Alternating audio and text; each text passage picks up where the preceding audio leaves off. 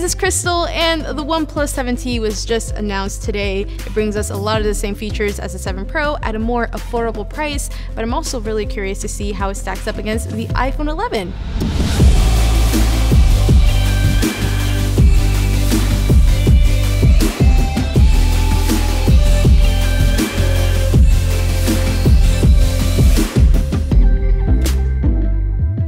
Let's open up the OnePlus 7T. Gotta love OnePlus and their unboxing experiences. I feel like the boxes get bigger and bigger. Here's a Never Settle logo. I'm guessing it just opens up like this. Wow, that's a nice flap. OnePlus in big letters. And this is the reviewer's kit. That's why we got all this extra fancy stuff, but this is all the information about the OnePlus 7T.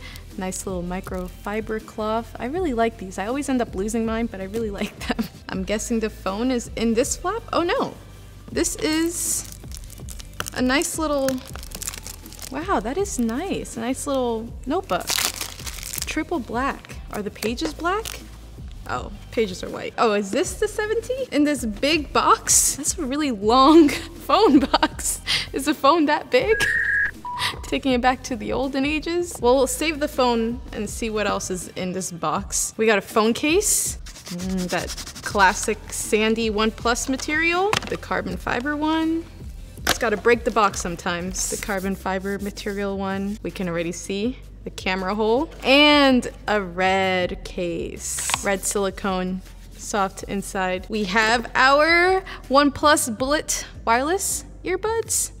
This is great. There's just so much in here. Last time there was a secret flap. I think I opened everything. Just feels like there would be more. No secret flaps. Just a really cool box. Let's put this to the side and get to the phone. We get a little open tab now. Now we can open without a little knife. Remember the little baby knife from last time that I used? This is a OnePlus 7T. It's the culmination of all our design and engineering efforts and crafted for those who like us.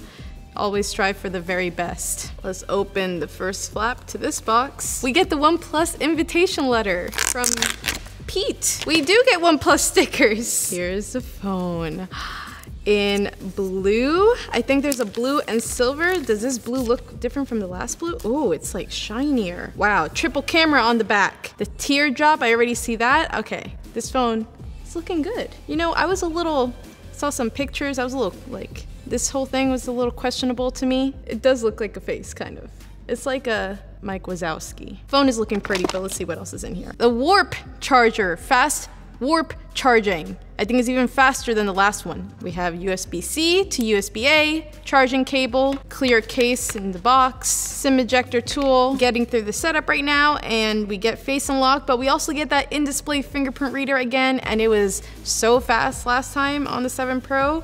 Hopefully it is just as fast on here. All right, we're all set up and in the phone. Display is looking beautiful. Like I said, we get that teardrop selfie camera, not the pop-up like on the 7 Pro. This is a more affordable option compared to 7 Pro, so we're not gonna get all those fancy features, but I feel like we get most of them here. We still have that 90 Hertz refresh rate on the display, looking smooth. I do also have my 7 Pro here for comparison, and just looking at the display, oh yeah, this one was curved and this one's flat.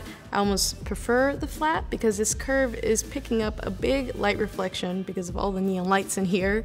But it does look good, and obviously no teardrop looks better. The pop-up camera thing was really cool. Let's quickly take a selfie to see if that looks any different. We got our pop-up camera here, cheese, and the 7T.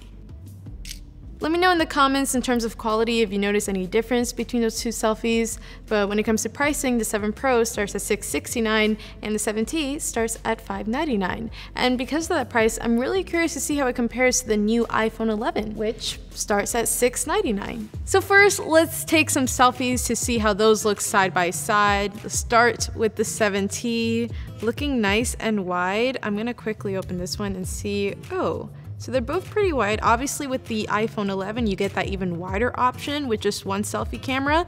Both have one selfie camera. And yeah, we're definitely getting a wider selfie at the same length away from me. But I'm just gonna do one close up. So normal selfie on the 7T. And normal selfie on here on the iPhone 11. Let's go wider too, just to appreciate that wider view. So let me know in the comments below which selfie you preferred, but let's also take a portrait selfie since we get that in both of them. The OnePlus 7T is looking wider, but let's see how they look like after we take it. And yeah, 7T is looking wider. You can, of course, change the amount of depth in the iPhone 11. You can't do that here with the 7T.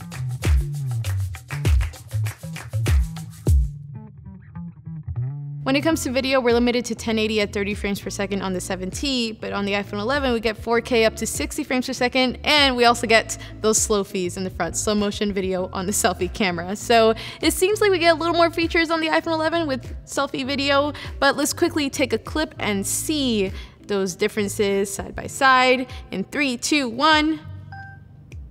How's it looking? 7T is definitely more up close. We get a wider selfie video on the iPhone 11 in terms of stabilization, electronic image stabilization on both. Which one looks steadier when I'm moving like that? How about those highlights on the top with that bright light? Let me know, guys. I think they're both looking good. From there, switching things to the rear cameras, we get 3 cameras on the 7T and 2 on the iPhone 11. They both get that nice ultra wide, a standard wide, and the 7T also has a telephoto lens on the back. The ultra wide camera on the iPhone 11 is slightly wider with a focal length of 13mm and 26 on the standard wide. And on the 7T, we get a focal length of 17mm on the ultra wide, 26 on the standard, and 51 on the telephoto. The main camera on the 7T technically has a 48 megapixel sensor that downsamples to 12. And yeah, megapixels are cool, but it all depends on how the images are processed and how the cameras handle dynamic range. So I'll let you guys be the judge.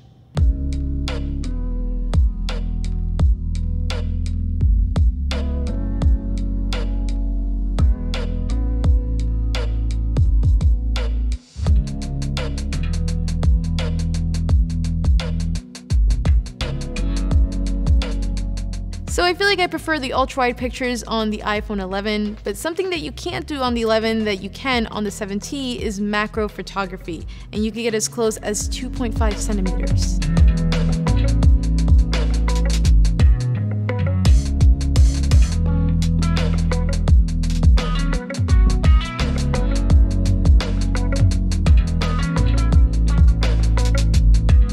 When it comes to video, both phones shoot up to 4K 60, but guys, I gotta be real for a second. The 7T, it brings us all the specs. It has that 90Hz refresh rate, in-display fingerprint reader, USB-C, a near bezel-less display, smaller notch, but when it comes to video, the iPhone is kind of in a league of its own right now.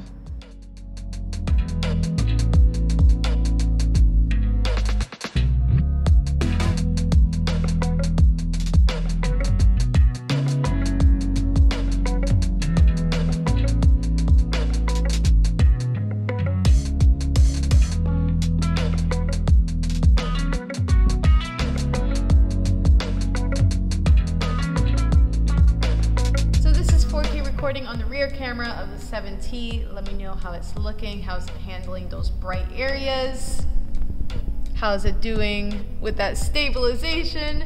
Let me know in the comments below. And this is 4K recording on the iPhone 11's rear camera. Also really curious to see how it's doing with those bright areas as well. And as far as stabilization, is it more stable than the 7T? Let me know. Now, obviously, one of the bigger features of the iPhone 11 this year is night mode. So let's see how these shots stack up against Nightscape on the 7T.